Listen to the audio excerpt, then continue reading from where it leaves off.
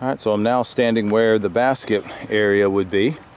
Again, a nice beautiful putting green between out of bounds parking lot, out of bounds walking path. Got it in the shade thanks to this giant oak tree right here. Basket would stay in the shade a lot of the day. Got a nice long clean shot back down through that corridor. Could be pretty sweet. I think I might like this change. And we could make it just as long as we wanted to. Could bring the basket on down. Could turn it into a par 4 if we wanted. Parking lot and that walking path goes all the way down, just making the green or landing zone more and more narrow, as you can tell. So that could be a very interesting hole. I think that would be a good change.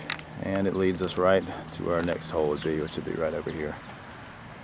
It'll be a short transition right across the across the cart path. Across the parking lot. Can't talk.